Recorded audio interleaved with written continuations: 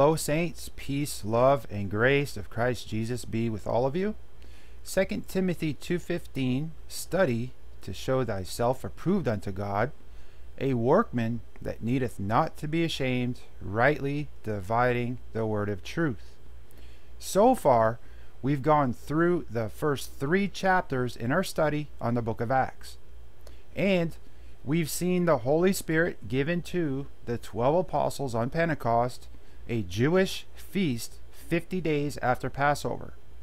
We saw which gospel the apostles are preaching. The apostles' doctrine, the gospel of the kingdom, believing in Jesus Christ as their prophesied Messiah, about to usher in the promise of the kingdom of heaven on earth, the earthly kingdom. And we've seen an addition of thousands and thousands of Jews to a body of believers that's known as the little flock, believing Jews under the apostles' doctrine, the kingdom gospel. What's very important to remember is the mindset during this time, what the little flock was thinking concerning the days that they were in.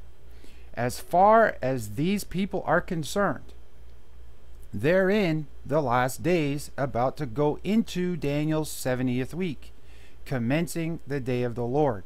Keep in mind, the secret hid within God, the creation of the body of Christ through Paul, is still a mystery at this point. In Colossians 1, we read, whereof I am made a minister, and this is Paul speaking, according to the dispensation of God, which is given to me for you, to fulfill the word of God, even the mystery which hath been hid from ages and from generations, but now is made manifest to his saints.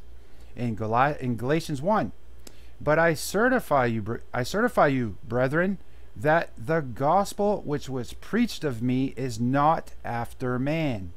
For I neither received it of man, neither was I taught it, but by the revelation of Jesus Christ. So all of these Pauline verses that we just read are all talking about this mystery that won't be revealed until the final rejection takes place. And that's going to happen when Israel rejects the Holy Spirit speaking through the prophet Stephen. So we're still within the first year, from the ascension to the stoning of Stephen. Now, at this point in our study on the book of Acts, you might be wondering, what's up with this year's period leading up to the prophet Stephen? Why is it so important? Well, it's important because this situation with a year's extension for Israel to repent was spoken about by Jesus in Luke's other book, the book of Luke.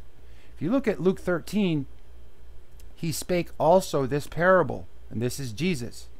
A certain man had a fig tree planted in his vineyard, and he came and sought fruit thereon, and found none.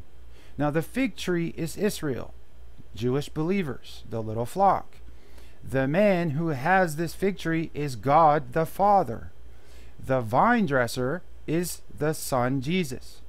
In Luke 13 verse 7, then said he unto the dresser of his vineyard, behold, these 3 years I come seeking fruit on this fig tree, and find none. Cut it down. Why cumbereth it the ground? Israel's fall could have happened immediately. In verse 8, and he answering said unto him, Lord, let it alone this year also, till I shall dig about it, and dung it, fertilize it. And if it bear fruit, well, and if not, then after that thou shalt cut it down. So we see here in this parable that the fig tree, Israel, was given 1 extra year to repent and believe. And God, by his grace, gives Israel this extra year. And their deadline will come when the Holy Spirit speaks to Israel through the prophet Stephen. This is the one last chance. That's why we have a year's time between the ascension of our Lord Jesus and the stoning of Stephen. And we see who's talking, we see who's being spoken to, and the administration or the dispensation that Israel is in during this time period. They're in the last days, about to go into the day of the Lord, and their one final test is soon to come. Now, prior to Acts chapter 4, Peter and John just performed a miracle outside the gate called Beautiful. They healed a man who'd been crippled for over 40 years. In Acts 4 verse 1, and as they spake unto the people, the priests and the captain of the temple and the Sadducees came upon them, being grieved that they taught the people and preached through Jesus the resurrection from the dead.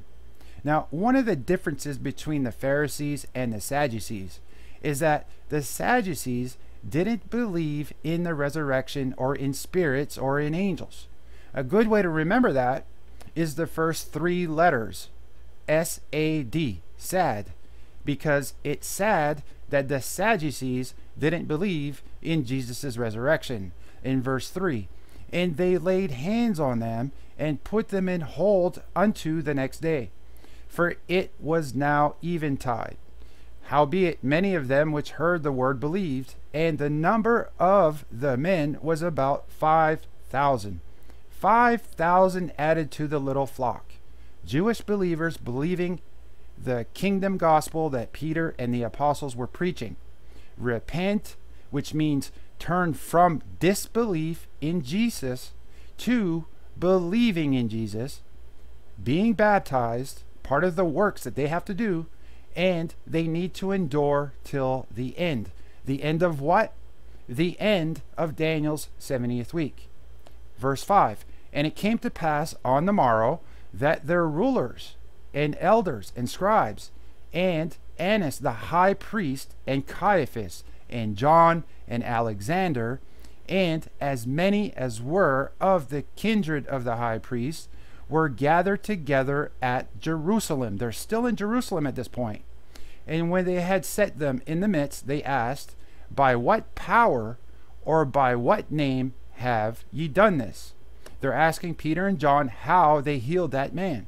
Then Peter, filled with the Holy Ghost, said unto them, ye rulers of the people and elders of Israel, if we this day be examined of the good deed done to the impotent man, by what means he is made whole, be it known unto you all, and to all the people of Israel, that by the name of Jesus Christ of Nazareth, whom ye crucified, whom God raised from the dead, even by him doth this man stand here before you whole.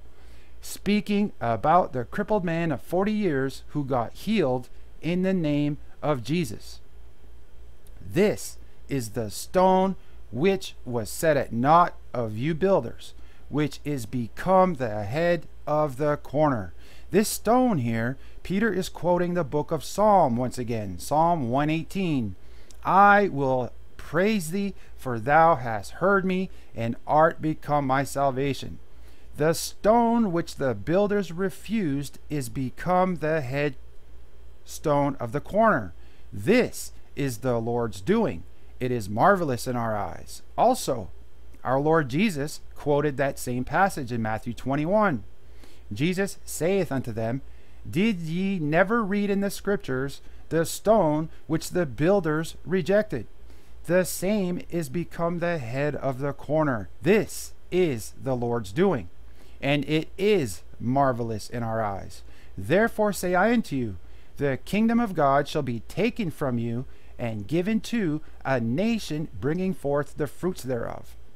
And whosoever shall fall on this stone shall be broken, but on whomsoever it shall fall, it will grind him to powder.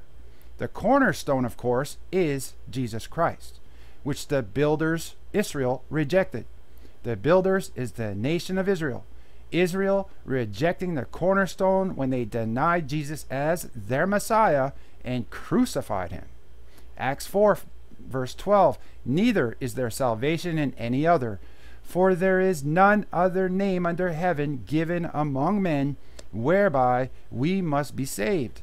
Now, when they saw the boldness of Peter and John, and perceived that they were unlearned and ignorant men, they marveled, and they took knowledge of them, that they had been with Jesus. And beholding the man which was healed standing with them, they could say nothing against it. But when they had commanded them to go aside out of the council, they conferred amongst themselves, saying, What shall we do with these men?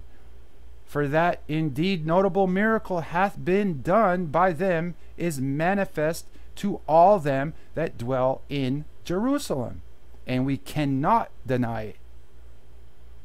But that it spread no further among the people, let us straitly threaten them, that they speak henceforth to no man in this name. And they called them and commanded them not to speak at all, nor teach in the name of Jesus. But Peter and John answered and said unto them, Whether it be right in the sight of God to hearken unto you more than unto God, judge ye. For we cannot but speak the things which we have seen and heard. So when they had further threatened them, they let them go, finding nothing how they might punish them because of the people. For all men glorified God for that which was done, the healing, the miracle. Verse 22, For the man was above 40 years old, on whom this miracle of healing was showed. And being let go, they went to their own company, and reported all that the chief priests and elders had said unto them. And when they heard that, they lifted up their voice to God with one accord, and said, Lord, thou art God, which hast made heaven and earth and the sea, and all that in them is, who by the mouth of thy servant David has said, Why did the heathen rage, and the people imagine vain things? The kings of the earth stood up, and the rulers were gathered together against the Lord, and against his Christ. For of a truth against thy holy child Jesus, whom thou hast anointed, both Herod and Pontius Pilate, with the Gentiles and the people of Israel, were gathered together, for to do whatsoever thy hand and thy counsel determined before to be done. And now, Lord, behold their threatenings, and grant unto thy servants that with all boldness they may speak thy word, by stretching forth thine hand to heal, and that signs and wonders may be done by the name of thy holy child Jesus. And when they had prayed, the place was shaken where they were assembled together, and they were all filled with the Holy Ghost, and they spake the word of God with boldness. And the multitude of them that believed were of one heart and of one soul. Neither said any of them that aught of the things which he possessed was his own, but they had all things common. And with great power gave the apostles witness of the resurrection of the Lord Jesus. And great grace was upon them all. Neither was there any among them that lacked. For as many as were possessors of lands or houses sold them, and brought the prices of the things that were sold, and laid them down at the apostles' feet. And distribution was made unto every man according as he had need. And Joseph, who by the apostles was named Barnabas, which is, being interpreted, the son of consolation, a Levite, and of the country Cyprus, having land, sold it, and brought the money, and laid it at the apostles' feet. You see, in the kingdom, God will provide all their provisions, food, clothing, protection. They're going to need all of those things, because the Antichrist is going to control all the food and all the money. He's going to force everyone in Daniel's 70th week to take the mark of the beast. So if everyone is forced to take the mark of the beast, just to eat, just to buy food, then how will the little flock endure unto the end? How are they going to make it?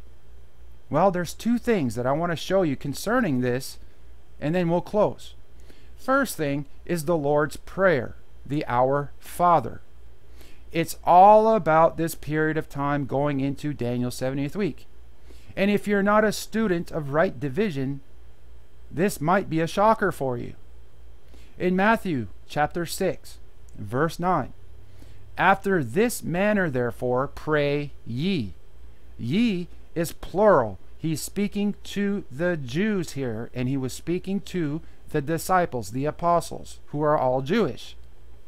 So when he says pray ye, he's directing this commandment to these people specifically, and there's a reason for this. After this manner, therefore, pray ye. Our Father, which art in heaven, hallowed be thy name. Thy kingdom come, thy will be done in earth as it is in heaven. What kingdom is this? Well, it's the earthly kingdom. Jesus will bring the kingdom of heaven with him at the second coming. Thy kingdom come, thy will be done in earth as it is in heaven. Give us this day our daily bread.